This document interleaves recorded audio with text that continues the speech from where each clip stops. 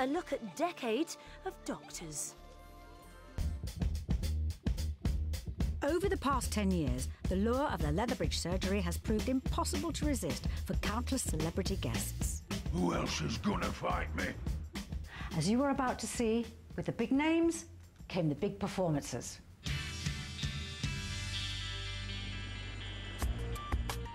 For their 1000th episode, doctors turned to the talents of one of the nation's best-loved actors. I was asked to do this very nice part of a mad old man, which is what I play these days. And my wife was typecasting. It's not me. It's them. Sorry? It was very simply well written, and this was just a poor old lowly man in a old people's home. The place is haunted. It's riddled with them.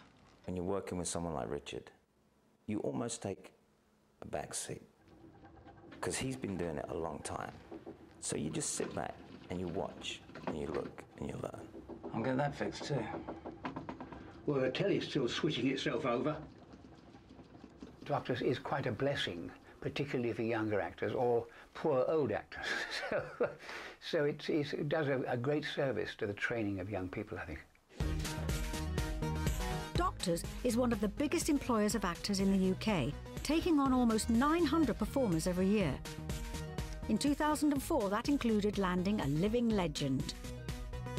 Eric Sykes has created some of TV's defining moments during a career spanning more than 50 years. In a way, I'm in a very fortunate position of having nothing left to prove. And like a good old piece of cheese, I'm lasting. I saw him as I was going back to my dressing room, and he was walking with his assistant to his dressing room. And I remember standing there going... It was the brilliance of the writing. I mean, it was such a good plot. This is Harold Butt, and this is my video diary. Eric played a dying patient who leaves a video message for his doctor. I haven't said a lot of things I should have said. And I have said a lot of things I shouldn't have said. And apparently they were all a bit weepy at seeing it. In actual fact, I had a lump in my throat. To Doc Maguire, a man I consider one of the best, a real man, a gent, and a hero. I'm looking for a young, fit, healthy, good-looking millionaire. Hello. Hello, I'm David. I was with one woman and I ran off with another, so it was a pretty daring day, really. But alongside Darren and regular Jacqueline Leonard, producers needed a third corner to complete their love triangle. What the hell are you doing here? The idea of Stephanie Powers, Hollywood legend, being the mother of a Lethbridge GP, seemed a little crazy at the time. Now back in the States, we caught up with Stephanie on the phone for a heart-to-heart on her doctor's experience. Under the circumstances of producing something every single day, I think they shoot it a much better way than almost anything that's on television. And that I wanted to work with. And I wanted to understand what the technique was. She really got into the doctor spirit. In fact, I've got very fond memories of her queuing at a local pub, Carvery, to collect her lunch along with the rest of the cast and crew. I think she only went once. We all went back. From the stars to secrets behind the scenes. Join me tomorrow and I'll show you the doctors as you've never seen them before.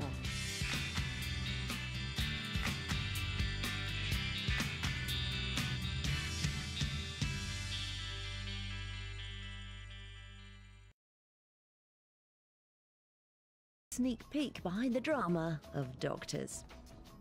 Over the last 10 years, you have seen all the Doctor's action on screen. But how about those amazing stories that happen behind the camera? You are about to see your favourite GPs as you've never seen them before.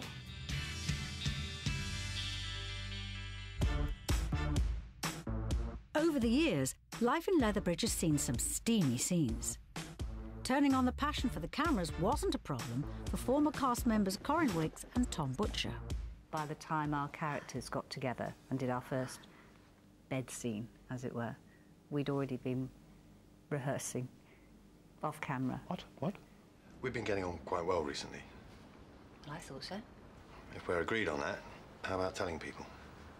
Going public. As doctors Helen Thompson and Mark Elliott, Corin and Tom were an on-screen item. And off-screen, they fell in love for real. After about 2 or 3 years, he asked me to marry him. I did, yeah. Wow. Yeah. I'd never done that before to anybody. So, you were the first. Oh. He whisked me off my feet, quite literally. I think our last scene was outside of the surgery, in the snow. A nice memory, actually, because it was fun to film. And I nearly did me back in. Yeah. I'm not heavy, cheeky. Life hasn't just imitated art for Tom and Corin. Before appearing in Doctors, Michael McKell had a successful career as a pop star. At that time, I was a musician, was signed to EMI. I'd been working with Troy Wilcox, Boy George, and then in August '91, I had a big car smash and couldn't walk without leg braces for 2 years. Going from the front of a teenage magazine to going to a headline, not being able to walk. It was the reinvention of me and becoming an actor.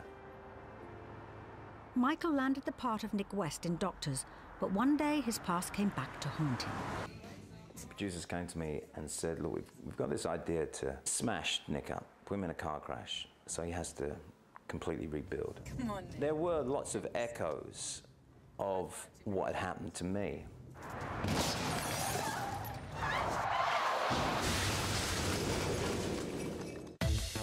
I wasn't sure you'd call.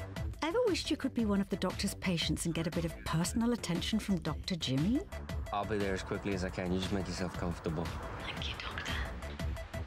Well, one confused member of the public clearly did when filming moved to the Mill Health Centre.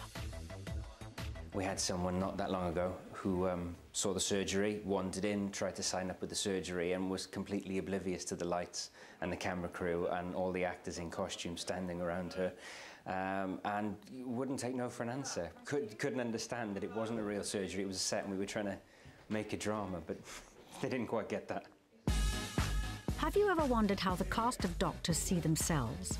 One person who's certainly got a fresh take on them is veteran lighting electrician Herbie. My job is such that the peaks of activity at the start and the end of the scenes, and we're in attendance during, so I get time to sort of monitor and watch. Herbie's caricatures are often plastered backstage for all to see, but he's got plenty hidden away in his sketchbook, and few of us have escaped his satirical scalpel. I'm quite happy he's done me nice and slim. I approve of that. I've got a nice jawline. I don't think my jawline is quite as sharp as that. Yeah. Sorry, I just don't get it. I mean, it's quite nicely drawn and all that. It's just a shame there's no colour. Join me again tomorrow when I'll show you some of the TV tricks that go into making an episode of Doctors and give you a sneak peek into what's coming up.